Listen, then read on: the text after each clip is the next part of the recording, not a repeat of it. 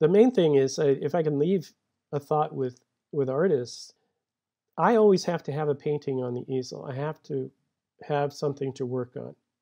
I put 6 weeks into it, and I try to work every day if I can. But what scares me is not having that painting on the easel, because I know me.